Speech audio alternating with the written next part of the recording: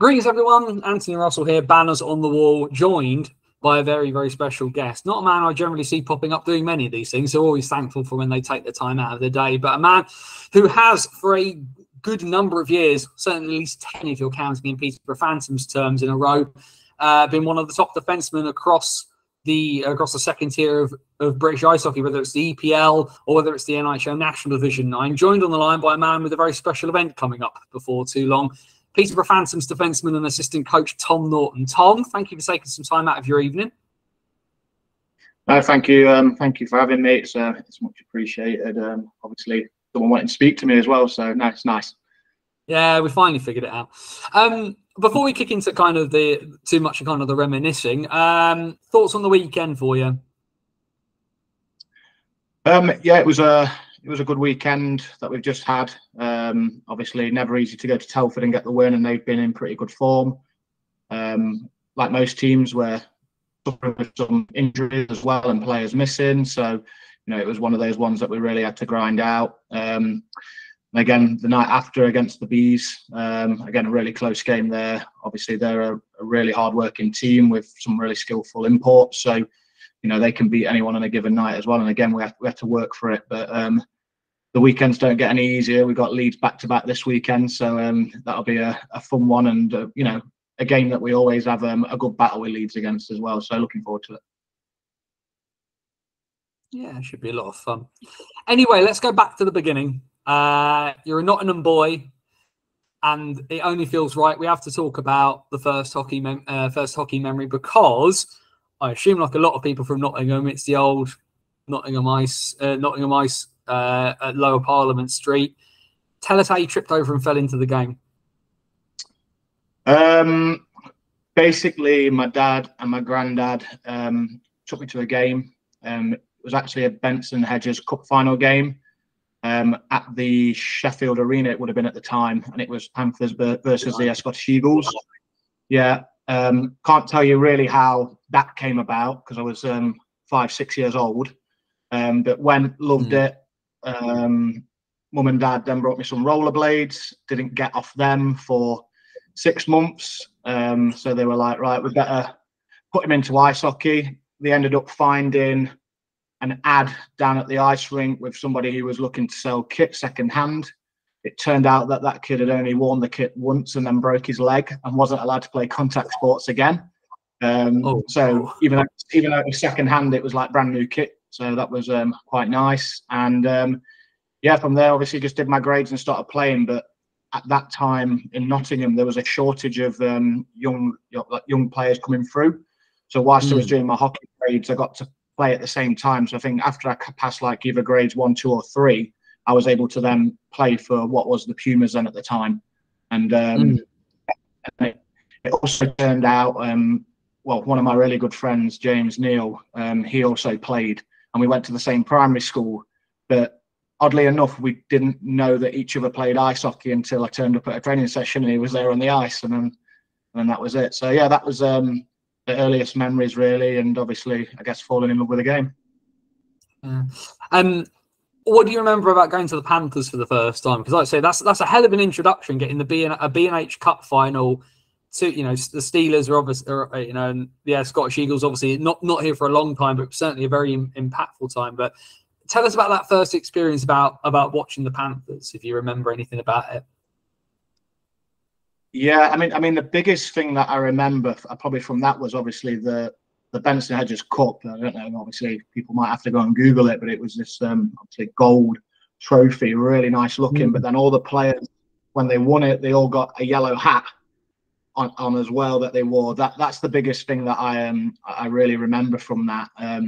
In terms of the old ring as well, obviously walking up the steps upwards as well was always pretty cool. I remember being the mascot a few times, and Trevor Robbins being the goalie, and we were always told to either get up the stairs or move to the side, because he's going to run you over, basically, because he's that much in the zone. So he didn't really care who was in front of him. So most of the time we kind of let Trevor Robbins go first, and yeah.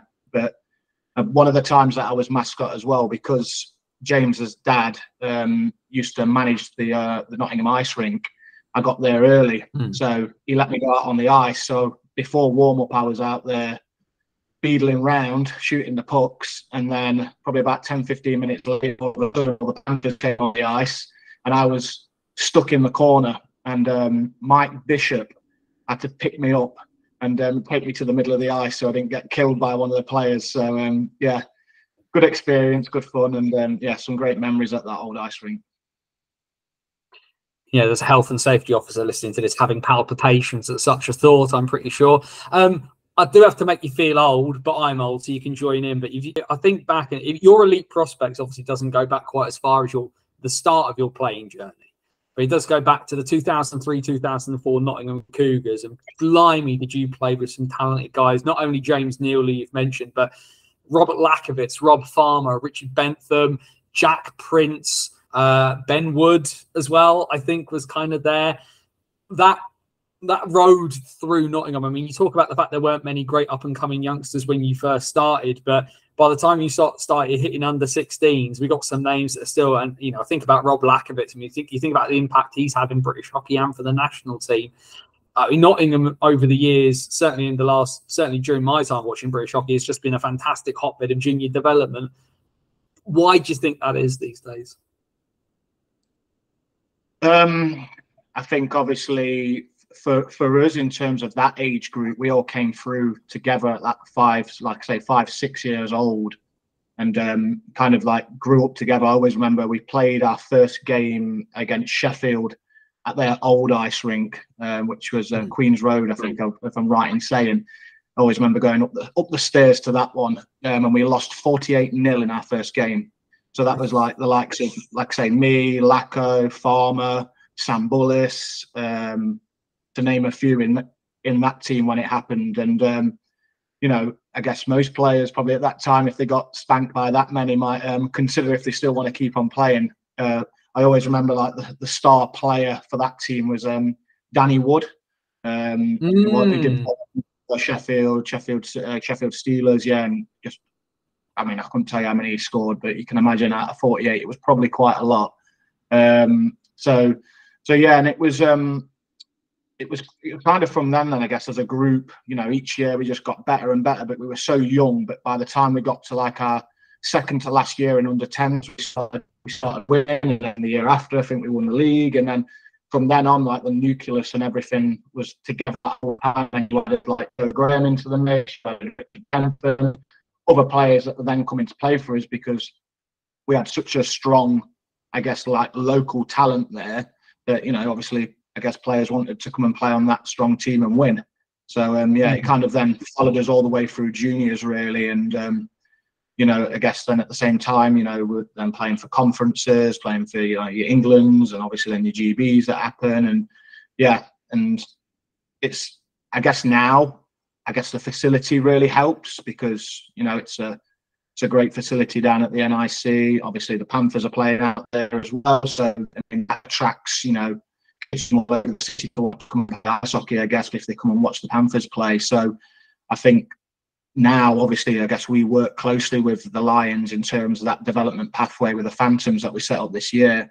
They've got so many teams. It's just like, I guess for us, it was noticing that, the gap for them to jump from an IHL 1 to the elite leagues, massive, huge.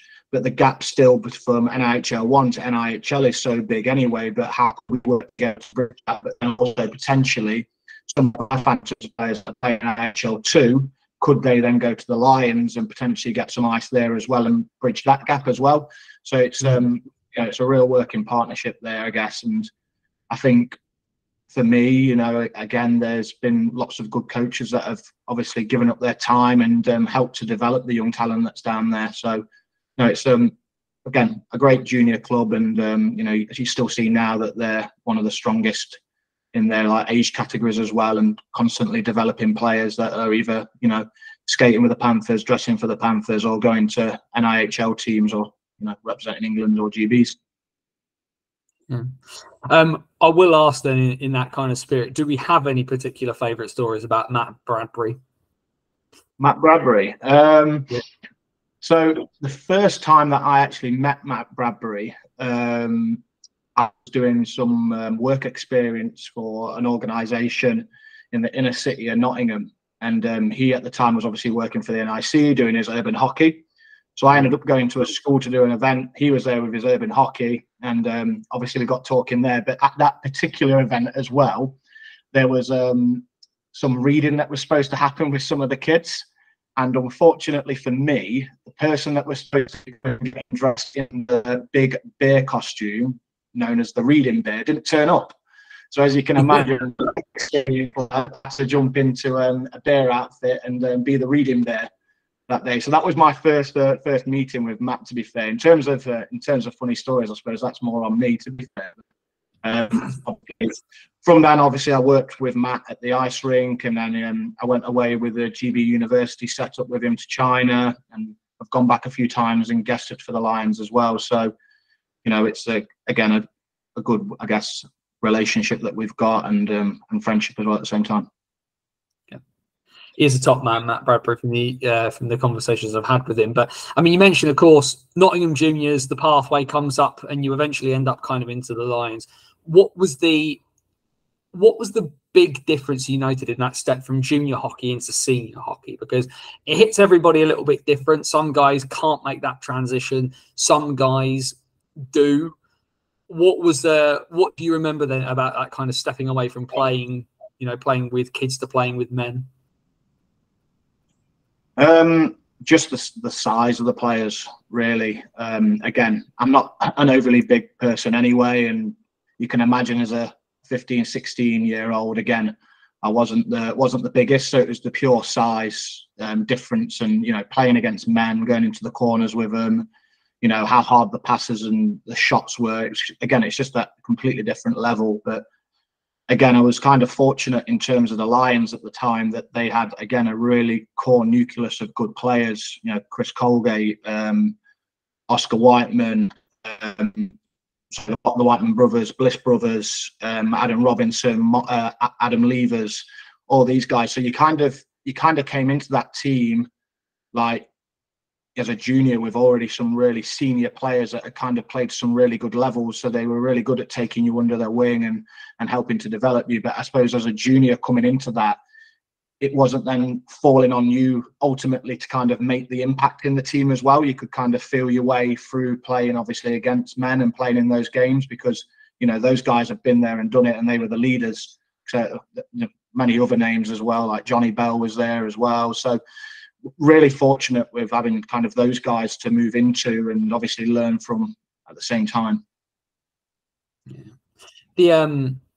As you mentioned, of course, a lot of folk who come through that Nottingham system, they maybe not everybody quite cracks the Panthers lineup in the same way that you did, but obviously you did have a decent chance with the big team. The first time, if memory serves me correctly, the first season you were with the Panthers for any sort of real, at least getting an actual game.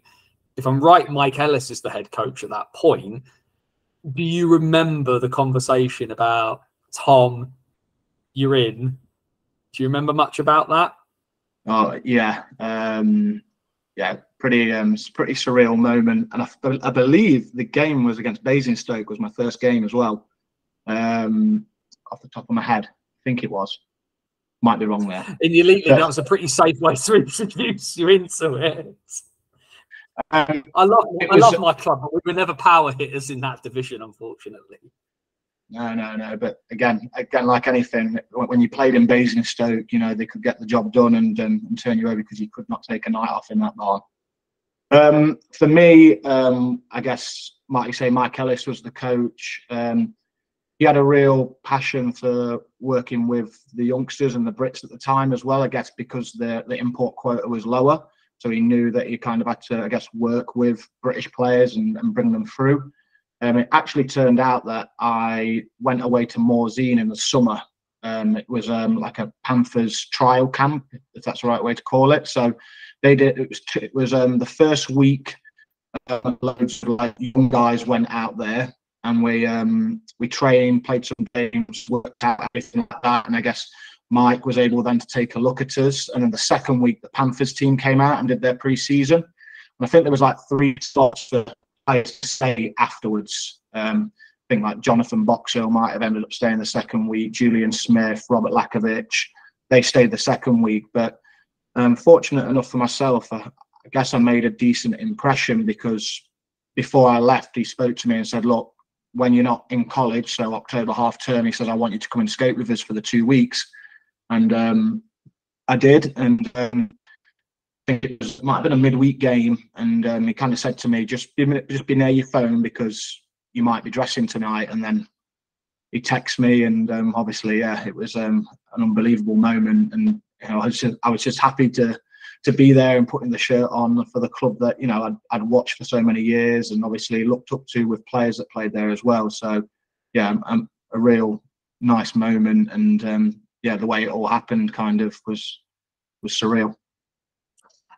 In the moment, does that weigh on you? Because I think there's something to be said for, obviously being a young British hockey player, and there's obviously lots of conversations, and lots of kids have to kind of move abroad and come back, and kids will bounce around from club to club. But you got the Roy of the Rovers-esque style thing. You as a Nottingham kid got to play for the Nottingham Panthers. Like, in that moment, is that something that, I mean, obviously you're nervous, because if you're nervous because you care, but is it anxiety? Is it elation? Does it weigh heavily on you? Because that's in some ways, there's no way the jersey gets bigger than in that moment when you're putting on the thing that you've watched and you've wanted to win, and now it's on you to help it win. What do you remember kind of like in that moment of actually kind of skating out into this? Is it a oh good, or is it an oh cack, what am I doing here kind of thing? No, to be fair, I just embraced the moment. At the end of the day, I knew I was probably going to have one of the best seats in the house and be sat on the bench, and I just wanted to soak it all in. And just, fortunately, I think I've maybe done like a week and a bit of practice before that point. So, kind of got to know the guys and players like, Danny Myers, Mark Levers, and all Matt Myers as well, and Jeff Woolhouse were there and stuff like that. Were really nice, and kind of like put me under their wings and stuff, and took care of me during that time. So yeah, I think for me it was just kind of like a surreal moment, like I've said, and just really just try to enjoy it, just enjoy myself whilst I was out there at warm up, and just take in as much as I can from that experience. Look at what the players are doing. And fortunately, obviously the game went our way, the score went up, and I remember Mike tapping me on the shoulder and saying, Norts, you're up, you're going out with Corey next shift, Corey Nilsson. And I think he made a comment that, like, I think my eyes just went poof, and I was like, oh my gosh, like, okay, now I'm getting a shift, and it's third period, so I've sat there for a while. And I always remember Corey going to me, oh, what side do you want to play? And I was like, left. He was like, I play left, you play right, in a typical Corey fashion. So yeah, and that was kind of it. And I guess the rest of the year still carried on skating when I could around college, and I guess got a few more opportunities to dress and I guess have that experience. I think that's the main thing. I mean, at the end of the day, you do want to play, but at those moments, you have to recognise that you're way far away from having a regular shift there or doing anything like that. So you've just got to stoke it all up like a sponge and just enjoy the moment and take everything you can from that time as well. And I guess at that time, there was lots of us Nottingham lads getting that opportunity. Like I say, there was obviously Neely had been there from the age of 14. Lacko had started then getting some games to dress in. Sam Bullis, Joe Graham, myself. I feel like possibly even Ashley Calvert might have just a game in that time. Mark Hartley, the goalie. So there was a real group of us that was kind of coming through together. So it was nice as well at the same time. So we were all there practicing together, going through the same, I guess, journey together at that time, which was some really fond memories with those guys. And then you sort of get farmed out a little bit, and I'm going to have to swear towards the Peterborough fans in this room. So Phantoms fans, you might want to cover your ears for this bit. But of course, you spent a year with the Milton Keynes Lightning, and not just the Milton Keynes Lightning, the proper classic Milton Keynes Lightning. Nick Poole, Lee Jameson, Michael Farn, Muzzy Wales, Grant McPherson. think they probably had like Blaz Emisic and Luka Zakopek there as well, if I'm remembering correctly. What do you remember about that year? Well, that was like my first year away from Nottingham. I think I was maybe 20, 21 at the time. And again, it was a bit of a shock for me to get the phone call from Paulie, really, to go and sign there, because I knew how big of a club they were within the EPL. You know, they'd won trophies. It was only 2 years removed, I think, that they'd won the league as well. Yeah. Like I say, so again, it was you know, a real kind of honour to go and put that shirt on and play for that team with the history that they had there and the players that they signed. I think for me it was a massive learning curve, more so the mental side of the game, the ups and downs. You know, obviously I've been playing regularly for the Lions or whatever before, week in week out, you know, dressing with the Panthers, but sometimes, like I say, best seat in the house, so it might have been an odd shift here, an odd shift there, or I might have played a little bit more in a game, but, you know, I'd never, I guess, played a full 54, 56 game regular season and had to, you know, manage those ups and downs. And I always speak to the young players on our team, like, you know, you've got your level that you play at, but, you know, when it gets tough or you make a mistake, you don't want to nosedive. You've got to try and manage it. And sometimes there's games where it's going to come off and sometimes it isn't. And when it isn't, you've got to recognize that and just simplify your game. And I think that was a massive learning curve for me that year, because I think I started the year off feeling pretty confident and playing pretty well. And then it kind of got to, I reckon, probably like early November, Christmas through to January time, that I struggled. And I was driving by myself there and back as well. And, you know, I'll be honest with you, I thought I was going to get sacked. But, you know, thankfully I didn't. And, you know, again, I managed to, in my mind, pick my game up a little bit there towards the back end of the season. But when you mention those guys in that dressing room, they were so supportive with me. Like I say, your Michael Wales, Tuwalski, you know, Ross Green, even as a young guy on the team as well, he was younger than me, Michael Fong, Grant McPherson, Lee Jameson, the whole team, such a close group of guys. And they, like you say, really took care of me there. And I always just remember having, like, you know, Lewis Christie, I think, had a really good conversation with me about it as well. And, you know, those ebbs and flows and stuff like that, and learning how to manage that. And, you know, I'll always be thankful for how they obviously took care of me there. And I think that then kind of helped me then moving forward then for seasons after that, in terms of my play in that mental state that I kind of try to play with now. And then, of course, the first time around in Peterborough, because of course it was interrupted, because you had a year in Peterborough, you went back and had what was your final year with the Panthers. I asked this question of Aaron Nell, and I asked the question of Aaron Nell because I never feel that Aaron Nell got a fair crack at the Elite League. Did you? Yeah, no, I think I did. I'm under no delusions to what I was in the Elite League, given, you know, the imports that were being signed in there and also the British players that were there. I think I was very fortunate to, you know, have that year back in Nottingham, you know, being such a big club. I think it was the year after they'd won the Grand Slam as well. I know some people might not say it was the Grand Slam, but it definitely was the Grand Slam. They won it all. Because they didn't win all the trophies. That's not how that works. What, they won all three? Maths not your strong point in Nottingham, apparently. But it was good. They won the league, the playoffs, and the Challenge Cup. Didn't win the conference though, did they? Oh, no one cares about the conference. Come on. Yeah, no. But good year though. I honestly felt as though I got a fair crack at it. I'd say, you know, seventh defenceman, you know, that was probably my ceiling, you know, especially on a team like Nottingham. You know, possibly I could have gone elsewhere and stuff like that, but at the same time, you know, I had a career in Nottingham that I was kind of working on in terms of behind the scenes when I was playing as well.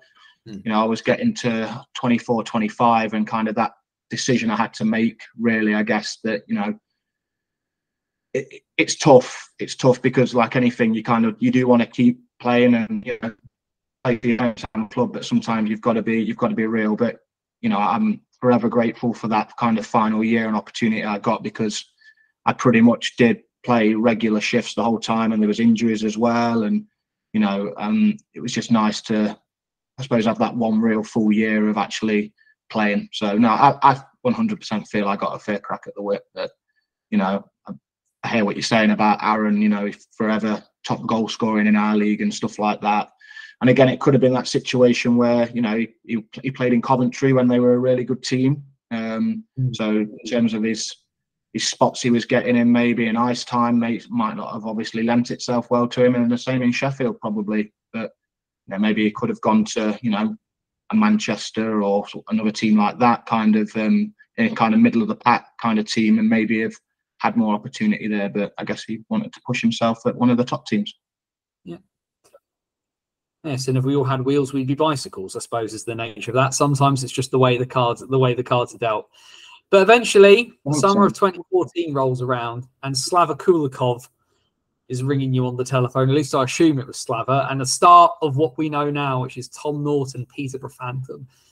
Tell us about that first conversation with Slava, because obviously geographically, Peterborough works really, really well for you, being Nottingham based. But you probably, when you become available as sort of a young defenseman like that, stepping away from the elite league, there's a couple of teams geographically that would have been an option for you. So how did Slava convince you to go to the Phantoms?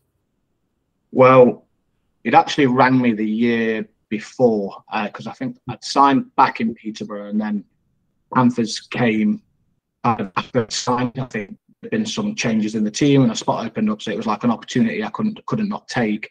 But he rang me that same year when he was in Slough, and asked me to go down there. But again, I'd say geographically it would have just been not possible. And like I say, I had a job also alongside playing hockey in Nottingham that I wanted to keep doing. So again, it just wasn't going to work unless I moved down there. So and then the year after, again, he'd gone to Peterborough and he rang me, but I'd actually signed a 2-year deal in Nottingham. So at that point when he rang me, I kind of had to say, look, I've signed a 2-year deal. I've kind of not had any contact from Panthers yet to say if they want me for that second year. But, if they don't, you'll be the first person I call, because I knew it worked around my life before and I enjoyed my time there. Panthers did then say they wanted me for the second year, but then they a few weeks later or a month later, then they upped the import quota, and I kind of looked at it, and unfortunately, the spot that I guess I would have been playing in, another import would have been coming in, so players would have got knocked down the pecking order, and I was just like, you know what, I think that's it for me. I've enjoyed it, but I want to kind of just go and play now, and obviously enjoy it. I didn't really fancy, potentially as a 24, 25-year-old going all the way to, your Edinburgh and Glasgow's and stuff like that, and potentially not getting shifts and everything like that, and then having to get up for work on a Monday morning. I was just like, look, this probably isn't going to suit my life now going forward. And, the Panthers were great about it, and Corey was great about it and understood it. And I pretty much then rang Slava back and said, look, I'm going to be getting out my contract in Nottingham. Is that position still available in Peterborough? And I think he said, let me check, and within the next day he called back and it was contract done and I was back there. So it was pretty quick, really. It wasn't the worst first season in Peterborough, all things considered, given how it ended the 2014-15 season, the playoff title in at the first attempt. When I chatted to Will Weldon about this around the time of his testimony, he remembered that time very fondly. What are your memories of that one? Because if I'm certainly as a senior, that's your first trophy, isn't it? No, I was part of the Challenge Cup team the year before. You won the Challenge Cup, yeah. Sorry, my bad. Yeah, no, that's fine. But yeah, I guess for us there was a lot of change that had happened when Slava came in. A lot of new players, a lot of new faces. I remember saying to him when he signed Eddie Bebris, I was like, "You've signed a real good player there, and I guess he knew that anyway. But I remember being an MK playing against him, and him just being a nightmare to play against.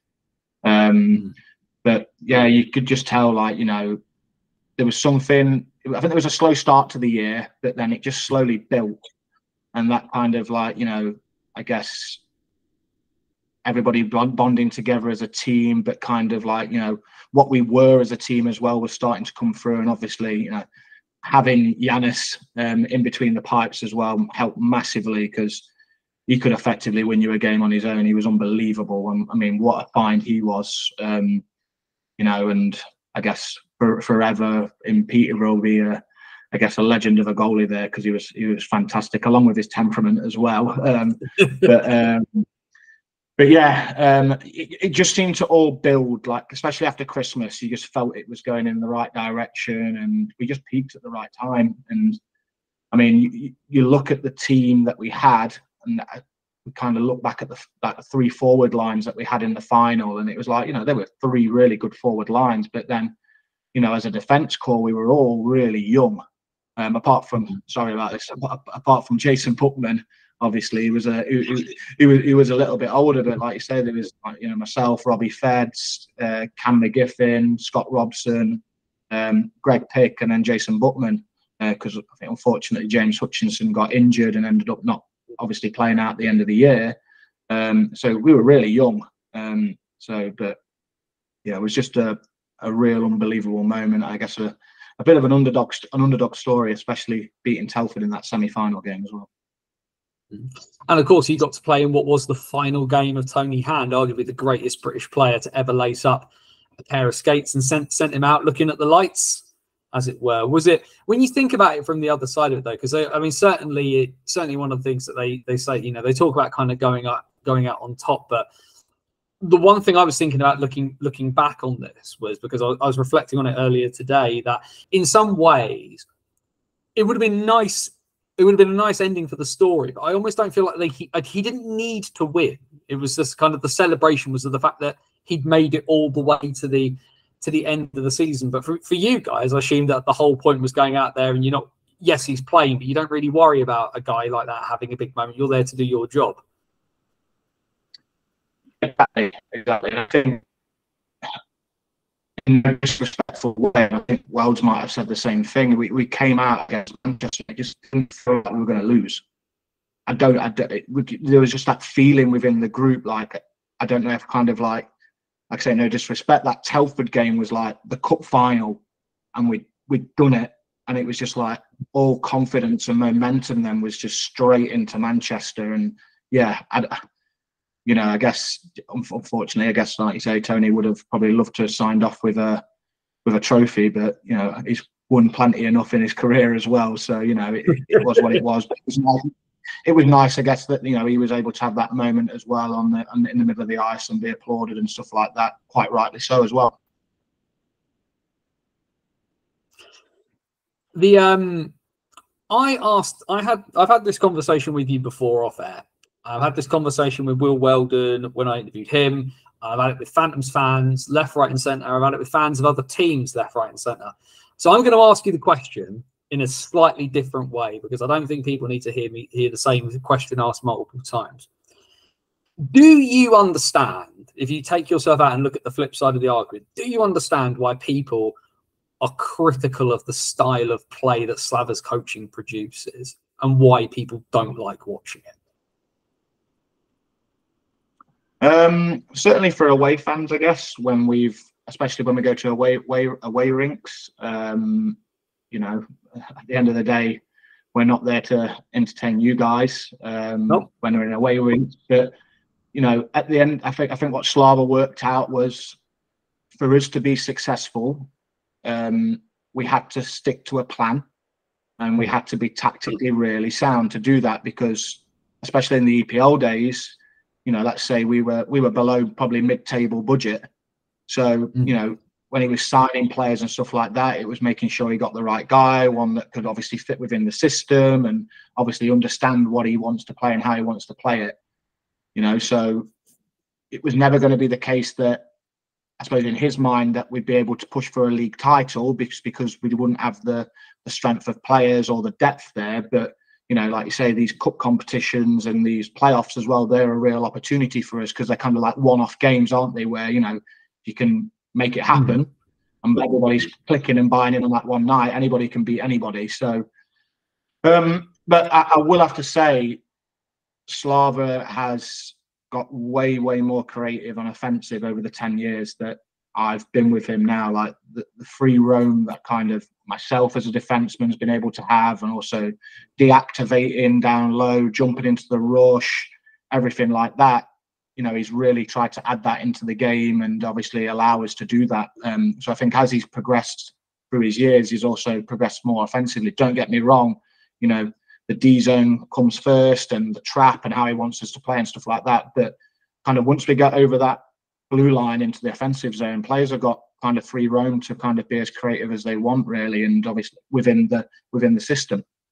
I think certainly there's something to be said, particularly over time, and I think there's a couple of players that immediately spring to mind, and it's Lucas Sludkovsky and Ralph Senes, of course, who you have on the roster now, where actually they'd played elsewhere and had kind of been expected to do so much. And certainly in Ralph's case, when he was in Gosport with the Devils, he essentially could kind of do whatever he wanted in whatever way he felt like it, but never kind of got the opportunity at that kind of higher level. And Sludkovsky, of course, was in Romford, and it seemed like he was expected to kind of have all the ideas and make it all up himself, and he could never quite piece it all together.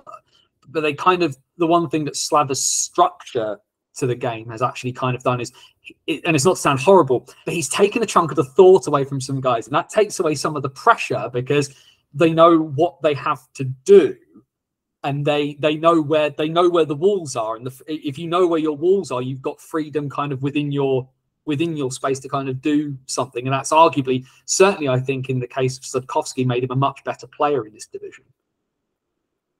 100%. It's accountability as individuals. You know, everybody knows their role within the team, what's expected of them. You know, and you know, like I say, how we are structured in a trap, in the D zone. You know, even in the offensive zone, like set plays that we do there. You know, you can pinpoint where like maybe someone could be in a different position, or you know, maybe where it's fallen apart and the mistakes have happened, which has led to goals. But it's all around accountability, and you know, I think there's been quite a few players that, you know, have come to Peterborough and left as better players because of that. Don't get me wrong, it's not every player's cup of tea, and some won't like it because maybe they've had the freedom before and that's how they've always liked to play. But certainly, in, you know, I suppose you can really look in Lucas's case over the last 2 seasons, you know, his production in terms of scoring and points and stuff like that, and his overall play, compared to probably how it was in Romford, is, you know, way better. I guess because it's kind of suited his style. And I guess that's just how it is. And you see it in all sports with players moving to different clubs and potentially just finding their place and how they fit. Is Slava aware that there are fans, particularly when Peterborough win on the road? Is he aware that people talk about their team getting slavered? I would imagine possibly so. I mean, he takes great pride in his preparation, and you know, he's got his little notebook, and every game is writing in it before the game. He's got all his notes. Even at home games, the whiteboard's covered in stuff. His meetings are all well planned and prepared. You know, videos in the week. You know, we have video sessions in the changing room. If there's not time though, we get videos sent into the WhatsApp group and stuff like that. So in terms of, like, you know, you're looking at it as a semi-professional team, but the coach is fully professional with how he's running it and how he wants everybody to be ready for the weekend. I mean, if he could have us there, you know, 3 days a week and have time to do that kind of stuff, he 100% would. But unfortunately, obviously, it doesn't lend itself to that. But you know, he knows he's got to do it like that, because if he wants us to be competitive and he wants us to challenge, you know, in the league, or be a competitive team in the league, or be going for the cups, this is how we need to set ourselves up, and this is how we need to play. I need to drop us down to a low, but I promise we'll come back up to a high afterwards. No problem. It's the last game of the 2017-18 regular season against Streatham. Talk me through what happened, and then talk me through the aftermath. So that would be the year that Basingstoke won the league, and I think it was on the 5th, might have been the 5th decider or something ridiculous like that. Tiebreaker. Yeah. Unfortunately, you guys were, if my memory serves me correctly on this one, you were 4-0 up against Streatham, let them back in, 1-6-4 on the night. Basingstoke won 10-1 against Invictus, and it meant all they needed was a win in Cardiff against a team that had not won the entire season. But yeah, there's because it, and the thing is, of course, is that the league title is the thing that's eluded not just you, but Peterborough, your entire core, and you were literally within like a Diet Rizzler's worth of getting there. Yeah. Again, one of those ones where you sit back and kind of scratch your head, I think, as well. A credit to Basingstoke. I think they had Swindon quite a few times in that back end of the season. And again, we were like, surely Swindon will beat them. They'll beat them. And they just couldn't. And, you know, it's one of those things you shouldn't rely on. You shouldn't rely on other teams to beat a team to get yourself in, because, you know, clearly we'd had a couple of slip-ups against some teams within the year as well. So, you know, I remember us needing a lot of goals against Streatham, and I believe the media team at the time was very much about publicising that, and I think it might have rubbed some of the Streatham players up the wrong way. So, you know, they came. Jeremy Cornish up the wrong way, having had that conversation with him. With who? Sorry. Jeremy Cornish, it rubbed up the wrong way, of course, was coaching Streatham at the time. And you don't rub Jeremy Cornish up the wrong way, is there a life lesson, I feel? No, and in fairness, they were, even though they were, an EIHL 1 South team before, and obviously we dropped down, they were still a good team in that league, and they had some good players. I think obviously lit a bit of a fire, because, you know, it then obviously we didn't score as many goals, and the rest is history. And I think Basingstoke went to Cardiff Fire with their final league game of the season, I think, and obviously that was kind of inevitable, really, what was going to happen there. So yeah, it's tough because we've been close quite a few times, but it's been fun to be in those battles as well and been in and amongst it. Yeah. And then, of course, as I said, we will bring you back up, because the Cup just seems to be a competition in which you guys thrive. Didn't quite go as well this year because Swindon decided to run the table right at the end. But the Autumn Cup, I mean, the National Cup final last year over the 2 legs, I mean, talk about an absolute seesaw, barn burners worth of 120 minutes worth of hockey to get over the line in that one. But it does feel a little bit like, I mean, you mentioned earlier about the fact that anybody can kind of win on any given night.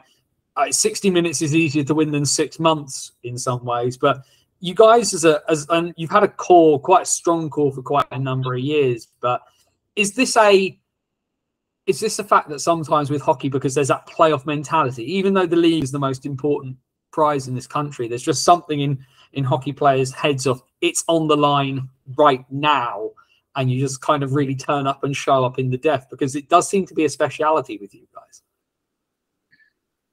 I think if you spoke to any hockey player, the hardest thing to do is win a trophy, and it doesn't happen very often. Very fortunate in Peterborough over the 10-year span, I think I've been part of 5 teams that have won the trophies that we've won, and there's plenty of guys in the league that, you know, maybe haven't won one. So, you know, it's one of them where, like you say, when you know you're kind of in touching distance, and it's like you say, it's a game or a 2-legged game or something. It's kind of like, you know, it's playoff hockey, but in a cup series, you know what I mean? But in terms of the league as well, I think not only does obviously one having the right team and everything like that, and the consistency, you know, there's a bit of luck involved in that. There's also injuries, and having that, and I think that's really, really important. And, you know, like I say, I suppose there's teams over the years that have been able to do that because of that, and obviously probably greater budgets and stuff like that in terms of depth and covering. But you know, that's the league, and that's how it works, and it's the same in football, really, effectively. You know, so. And of course, you are now closer to the end of your hockey career than you are the start of it, and you have made this transition into being a coach as well. You are the assistant coach at the Phantoms. What's that move been like for you? Because ultimately, I mean, hockey's a short career anyway. It wasn't that really, in grand terms, it wasn't that long ago when you started being an adult player. If we're honest, you know, you're definitely not the oldest player. You're not the oldest player in the league by quite some distance. But you're moving into this idea of, you know, taking more responsibility. Of course, Peterborough has, certainly, at least in the last couple of years, been much better about bringing some of these younger guys through. What's it like trying to coach this lot? It all came around, I guess, when we dropped down to the EIHL 1 South, and Slava just wanted a little bit more extra help with stuff. And you know, I was already part of like the leadership group within the team anyway. So you know, he was always speaking to me about that kind of stuff. So it was kind of seamless in terms of the transition there. And I guess just being able to help him with that defensive side of the game, and obviously, you know, pass on some learnings from that to the younger guys, and you know, preparations before the games. You know, there's I'm sure my wife will tell you there's some nights where, you know, and I'm sure guys all know, being on the phone to Slava can sometimes you'll say it'll only be 10 minutes and you're there an hour later still talking. So you know, there's that to add on to it as well. And I think it's good for him to know that, you know, he's got somebody that he can sound off to as well and speak to in the team. For me, again, it's been a really big learning curve as well, trying to manage that alongside playing as well.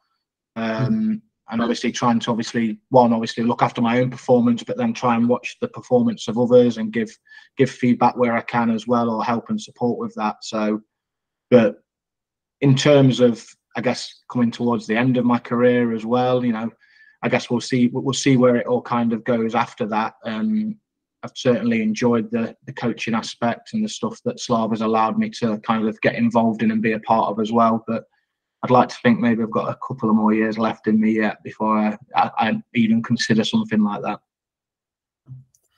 Drew Campbell still playing Division 1 at 47. You're fine.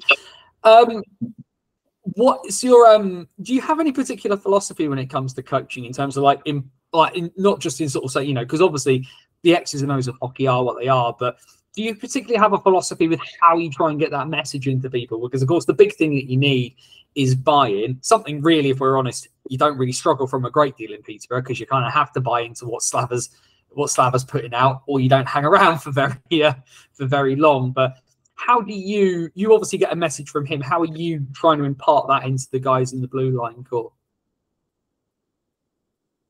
I think obviously it's I've been there so long that I kind of know kind of what he's he trusts me in that respect as well. In terms of, I guess, like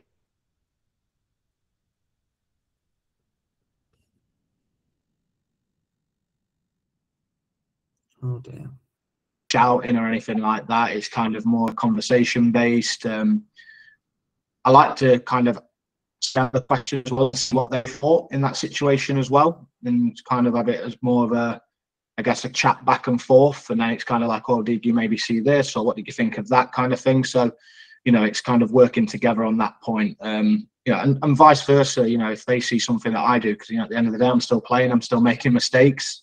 You know, they can give me the heads up about that. I think it's good to be able to talk to each other and have those relationships and kind of build on that as well. And you know, someone like Callum Buglas, he's kind of adding a little bit more into his game as well, and giving his thoughts on things and what he sees as well, which is obviously really great to see. Scott Robson, he works on the PK side of stuff with Will Weldon. Slava likes to give guys ownership whilst overseeing. He likes to give guys ownership. So, like, you know, like I say, Will and Robbo will kind of speak to him about how the PK could potentially be set up, how it works. Paddy with the power play.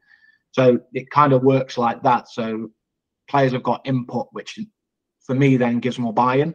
And also it gives a different voice within the dressing room instead of it just being Slava up there talking the whole time, you know, other players feeling like they can be heard or give their input.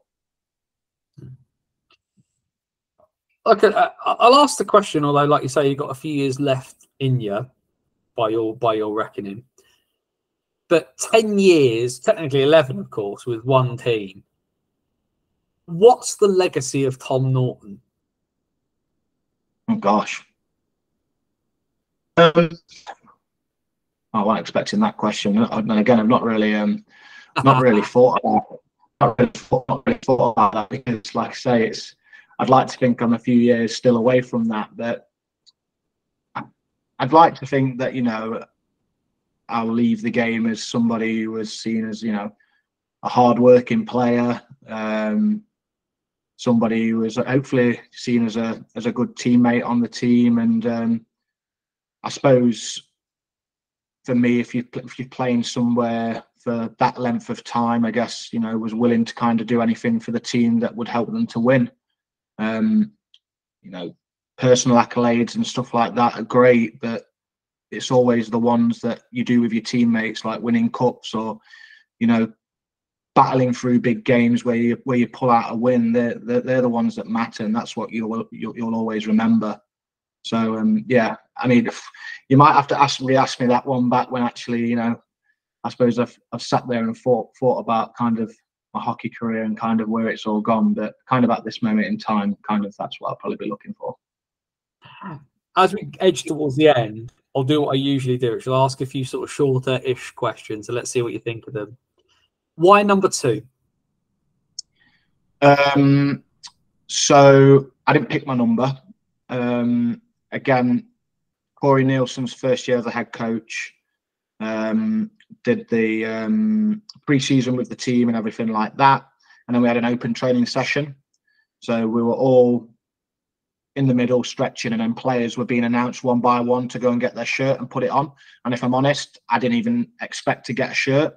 I was, again, just happy to be there and taking part. And yeah, my name got called, and there it was, number 2. It was Adam Goodridge that picked it, and that was it. I've stuck with it ever since. I grew up playing number 16 or number 6 mostly, but from that point on, I was like, 2 it is. Best player you've ever played with? Wow. I think more because, oh my gosh, that's really tough. If I'm going defenceman, for me, 2 players that, you know, for me, obviously, I kind of learnt a lot from and probably looked up to as a player, probably looking at like Jonathan Weaver and obviously Corey Nielsen at the same time. The time that he put into kind of help to develop me and support me as well, obviously was massive through my younger years as well. So yeah, definitely those 2 as a defenceman. And then, I mean, some of the imports in Nottingham, obviously, like Alexandra Beauregard, Jay Galbraith. On a 2-way at the time, there was David Ling as well, like unbelievable players. But I suppose you can't really look past David Clark as a British forward as well. Just his mentality, work ethic, you know, how much he wanted to win and be the best. You know, you just have to sit back and watch it. And when I say about kind of like absorbing like a sponge and watching players and how they are and how they act and what they do to kind of be the best, he was definitely a prime example of that. Best player you've played against? Oh my gosh. Best player I've played against. Oh, best player I've played against. You really put me on the spot with this one. That's literally the point. Again, there's so many. That door's going to open. Yeah. There's so many.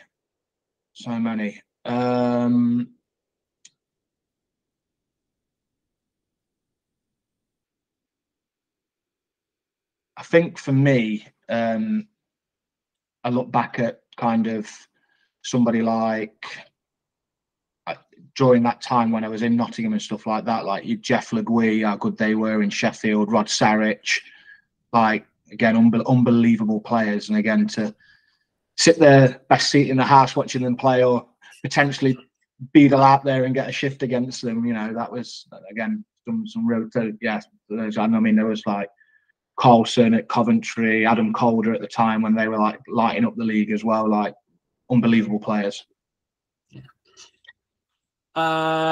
Watching football or watching hockey?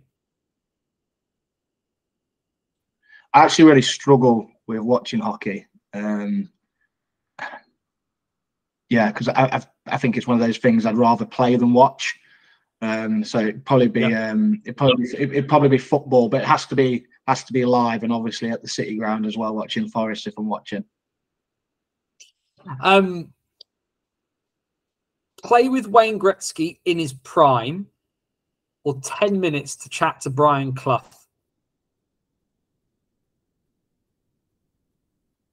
Wow, you really thought about these, haven't you? I really haven't. Again, I think, you know what? I think, yeah, again, with hockey, it has to be play alongside Wayne Gretzky. I mean, he'd probably look back at me and think, "What the hell are you doing out there?" Like, you know. But yeah, to share the ice with Wayne Gretzky would obviously have been unbelievable. And of course, probably the big reason why we're talking, because we have timeless, of course, folks, given the fact that the announcement is out. Tickets, of course, are on sale for the Tom Norton testimonial on the 25th of May at Planet Ice Peterborough. There's a lot going on around this. So for folk that want to get involved, because you're off, there's a bunch of different things that are kind of on offer as well. There's Glow Golf. There's a few things you can kind of pay for to kind of get involved with the game itself, as well as turning up. So give people the spiel. Why should they come down and get involved, Tom? Well, I hope it's going to be a really fun night. I've got lots of fun stuff planned on the evening. Lots of obviously past players coming back, which hopefully people want to see. Not just from Peterborough as well. Obviously, there'll be players that I played with in Milton Keynes, played with the Panthers as well, that are kindly agreeing to come and play, which is obviously, you know, really kind of them to come and support me and obviously play my testimonial. But like I say, hopefully it should just be all around just a really, really fun night. And I mean, I've been blown away by the support that I've had from the fans, and obviously the club as well, in terms of putting this all together, in terms of the fan engagement stuff that I had. So like the GM roles, head coaches, equipment manager, like they've all sold out. We had a player experience as well. So fans, I think 2 fans can play as well in the game. So that's sold. All the sponsorship as well on the shirts. So it's unbelievable. And then, like, you know, a sponsor then to be able to say to me, yeah, we'll host an event for you. So obviously, like you say, I've got the Glow Golf event the night before, which for me, I wanted to do something that would involve families. So, you know, like I say, they can all come and be involved in it and hopefully have a fun night as well. So yeah, I didn't expect it to kind of be like, you're always a little bit worried and you're thinking, oh, are people going to want to be involved? Are people going to want to come? Like, but yeah, it's obviously really, really, really surreal. Obviously blown away by the support. Hopefully over the next couple of weeks, I'll be getting the GMs on a Teams call to do the draft, so they'll get to see all the players who are involved. They can draft the teams. And the shirts will be going out for own and loans and stuff like that. So there's still a lot of work to do, but yeah, just really looking forward to spending time with you know, current former teammates that I've played with, and you know, in front of the fans that have been so generous and obviously, you know, spent a lot of money and showed a lot of care for the club whilst I've been there for the 10 years. So hopefully it's a good night for all. If you've somehow managed to get Giannis Allison's back for this, I will laugh myself silly. Tickets are £10 for adults, £5 for children, £27.50 for a family of 4. So that's the 25th of May. Planet Ice Peterborough tickets are available, I believe, probably through the Planet Ice ticketing system. Face-off is 4:15 p.m. All the best for the rest of the season. Tom Norton, thank you for your time. No, thank you for having me. Appreciate it.